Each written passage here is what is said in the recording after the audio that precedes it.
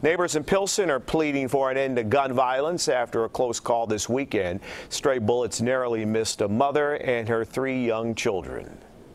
We demand change because we cannot afford more families or mothers who are terrified, even to come out and speak up. This is the time for change. We're not going to cry another death in our community. We're not going to see another mother lose a child.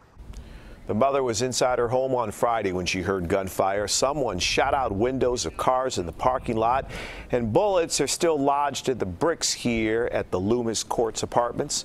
The alderman and activists blame a variety of factors, including a lack of security and a lack of investment in the community.